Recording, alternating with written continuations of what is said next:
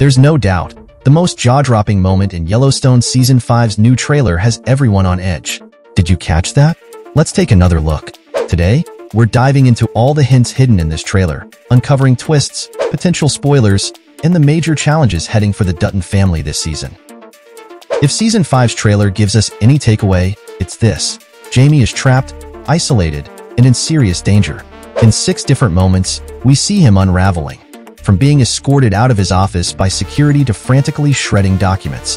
Things reach a boiling point when he's held back in the bunkhouse. Maybe by Casey, maybe someone else, but he's going up against more than he can handle. Remember that scorched Dodge Durango? The odds are that it's Jamie's car going up in flames.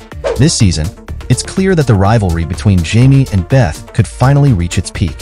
Who's going to come out on top as these two go head-to-head? Now, let's tackle the big question. What about John Dutton?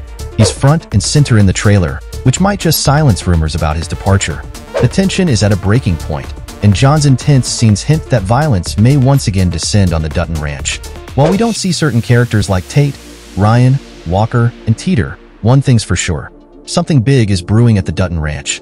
Casey's journey might be this season's most impactful storyline, with a renewed focus on Chief Rainwater and his community's pursuit of justice. If you notice the pendant around Mo's neck, it's a powerful symbol for unity and remembrance, especially when Indigenous women are missing or killed. This season could be about both revenge and redemption for Yellowstone's characters.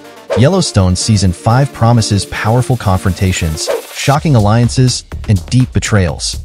What are you most excited to see unfold? Drop a comment with your thoughts. And if you want more Yellowstone deep dives, hit subscribe and turn on notifications. Thanks for watching, and until next time, stay wild.